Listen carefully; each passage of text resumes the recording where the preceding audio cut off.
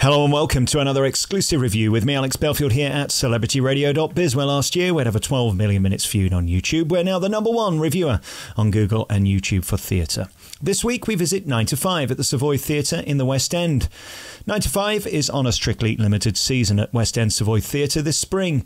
This musical, like Dolly herself, may well have its knockers. However, if you want an uplifting, fun and somewhat mindless night out in the West End, 9 to 5 would do perfectly. Despite trying to have powerful meaning, it's coated in camp old nonsense and show tunes. This ain't Shakespeare. To be honest, this show is not for me, but it's not aimed at me. As I entered the Savoy Theatre, I found myself surrounded by mostly 40-plus women, who were clearly having a hoot from the moment Dolly appeared on video. This show has some of the best energy from an audience that I've felt in a theatre in a long time. Kudos where it's due.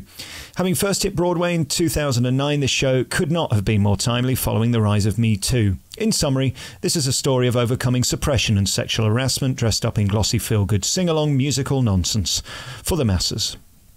You can get tickets by Googling 9 to 5 musical. Starring Caroline Sheen, Amber Davis, Natalie McQueen, Bonnie Langford and Brian Conley, they all shine in this Big Up the Lasses themed musical. 9 to 5 features a nice but mostly forgettable book by Patricia Resnick and the Oscar, Grammy and Tony Award winning Queen of Country herself, Dolly Parton. There isn't a weak link in the cast. I would argue they're all better than the show itself. Langford naturally steals the show with her remarkable 11 o'clock number halfway through Act 1, an effortless star through and through.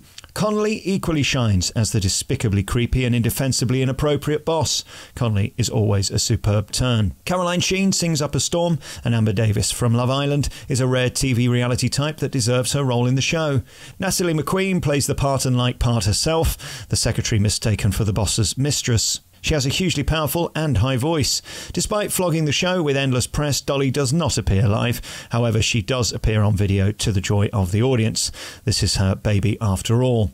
The set is of touring standard and the band, lighting and costumes are fine, but not spectacular. This is basically a 4-star tour with a 3-star West End filler night out. The cast do it proud. You've been listening to another review by me, Alex Belfield, here at celebrityradio.biz, where last year we had over 12 million minutes viewed on YouTube. You can check out all of our hundreds of interviews and reviews at www.celebrityradio.biz. Ta-da.